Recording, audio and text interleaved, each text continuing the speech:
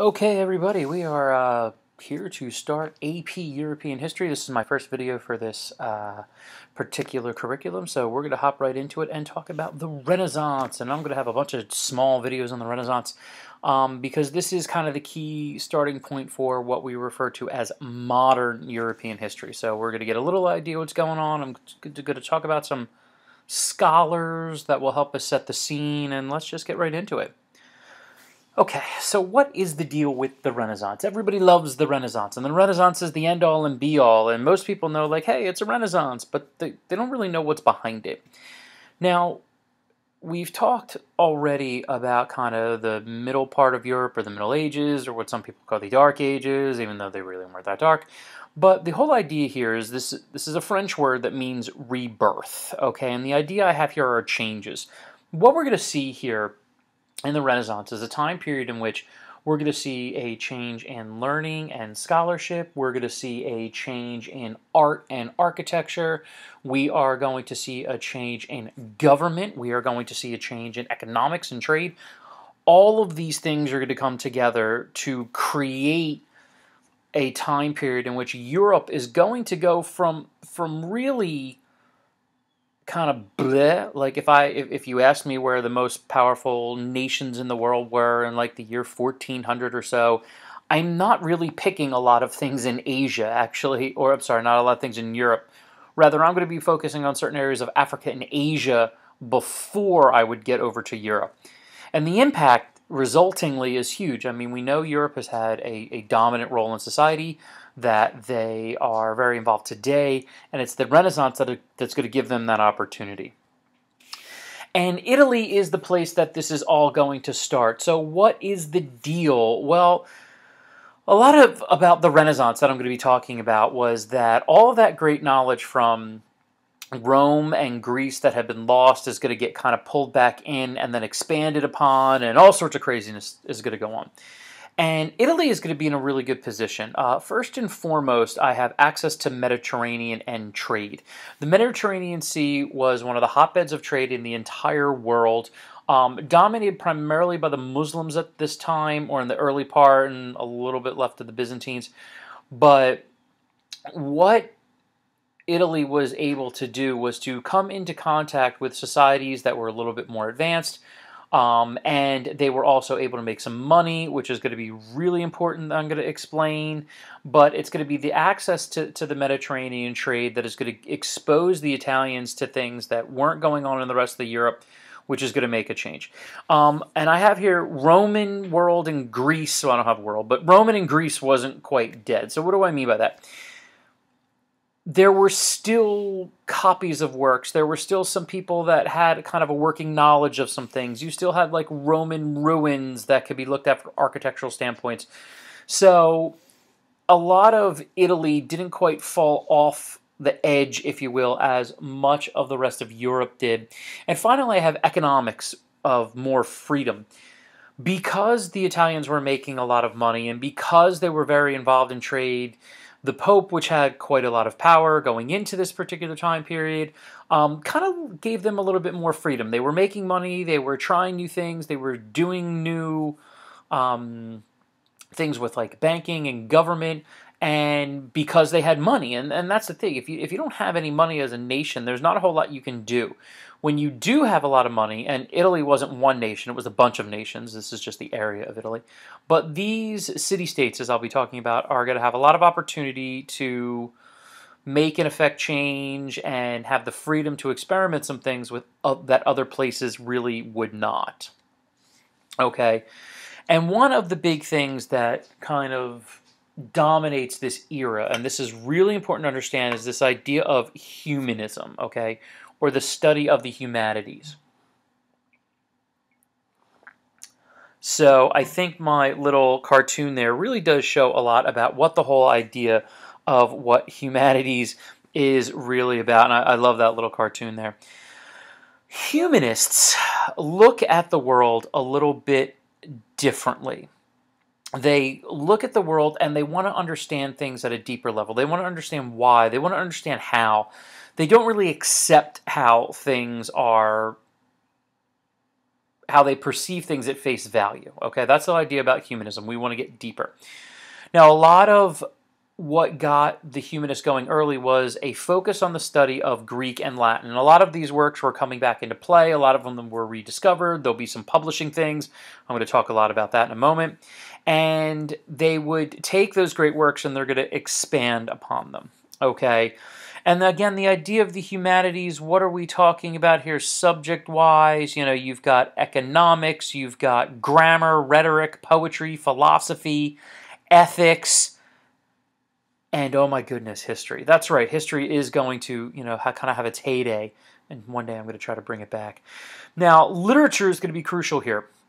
I'm going to give a quick little shout out to Johann Gutenberg, and you're going to be learning a little bit more about him later, but what is going to be of vital importance is this idea of literature, of publication. People are going to have new ideas, whether it's works of fiction, like plays and stuff like that, or some of our first novels in Europe, and poetry, to scientific journals and all that. All of this is going to be made possible primarily because of the invention of the printing press by one Johann Gutenberg, and we'll talk about him later, but that's going to be crucial. And what's also going to be interesting is that these people are going to be professionals. This is going to be an actual job that you can go and do. And what we know is that you tend to get more success if someone is a professional, and some of them are teachers and professors, secretaries to high-ranking noblemen, other political leaders. So you have a professional class of folk that are going to push this stuff around. And this idea that is a secular world, we're going to be pulling away from religion, and the humanists are going to use this knowledge to impact change. And that's going to be crucial. The reason why I bring up humanism so quickly before the art and the architecture and all the other stuff that the Renaissance is most known for is that it is this new outlook. It is this educational change, if you will, that impacts everything. Okay, and most importantly, will impact the economics, what I'll get into, and it's just crucial, okay? And so now I'm going to introduce a couple guys that are going to kind of be on the earlier end of this, and their work in the beginning of the Renaissance. So I'm going to say the late 1300s, early 1400s are really going to help people along.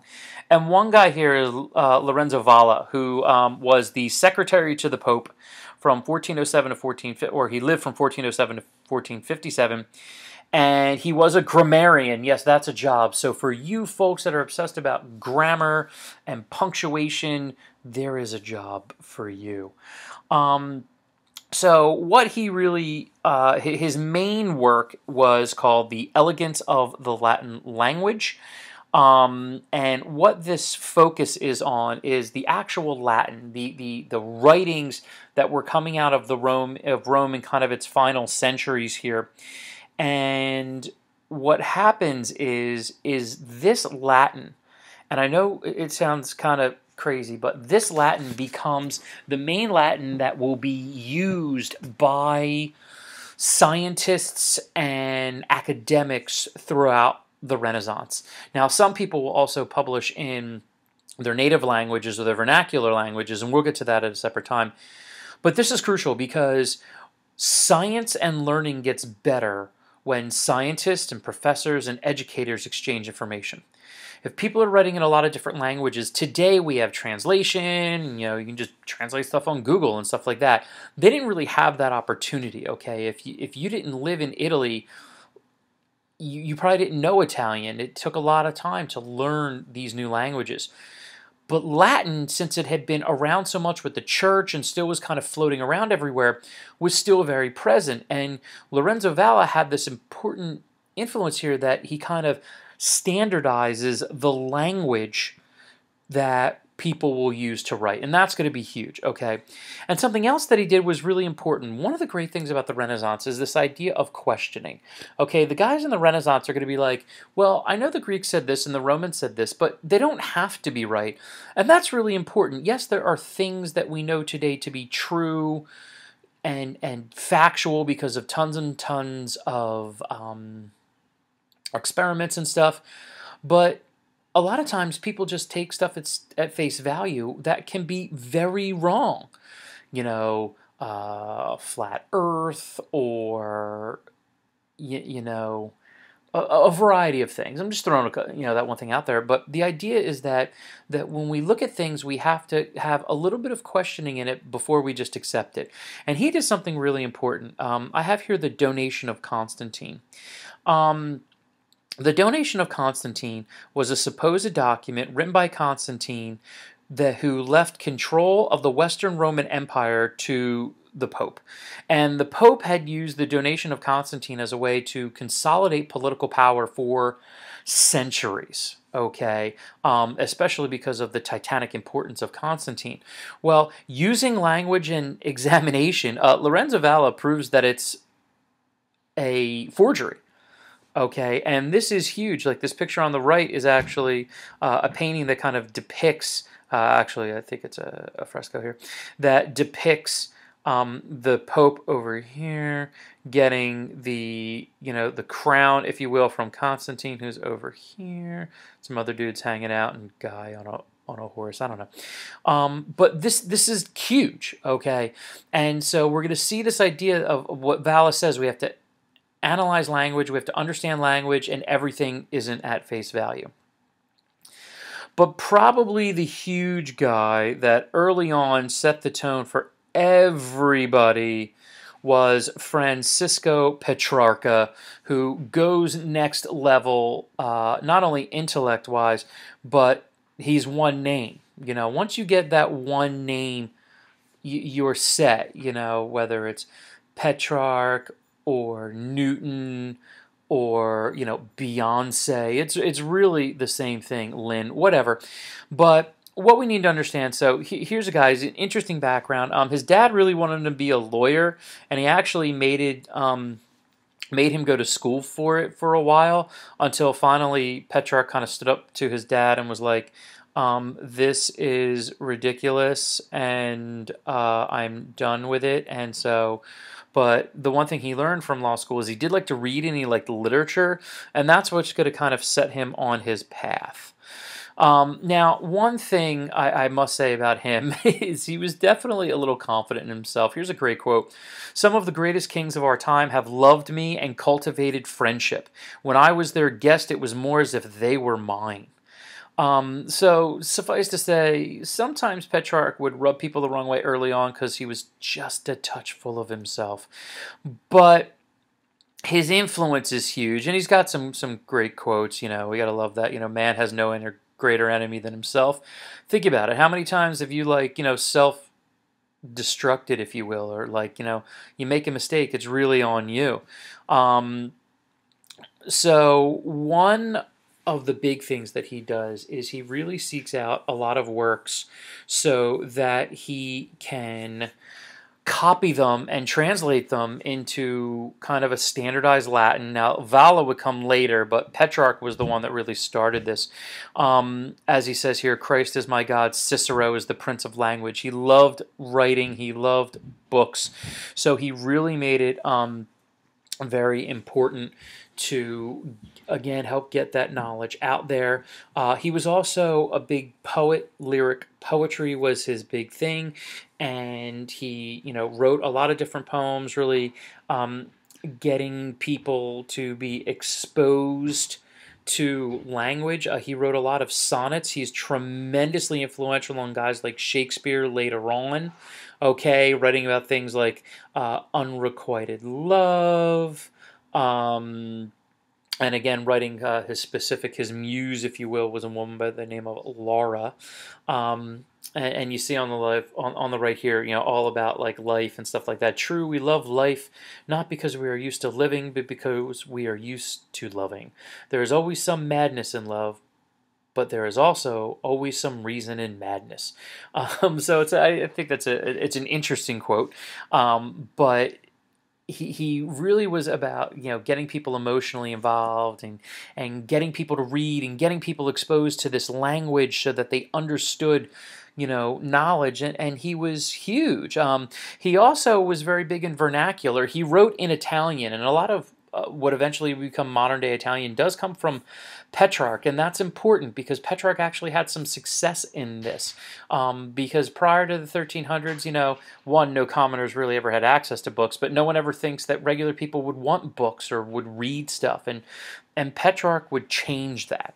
Okay, and so now we're kind of off, This is the idea of the Renaissance. We're getting these changes. We're going to look at Greek and Latin stuff, but we're not going to take it all for granted. We're going to write a little bit in vernacular languages. We want to be emotional, and we want to have some kind of fun with life, and we're going to see all this kind of stuff put together into some really interesting developments. All right, so make sure that you do the assignment that's associated with this, and I will see you guys soon.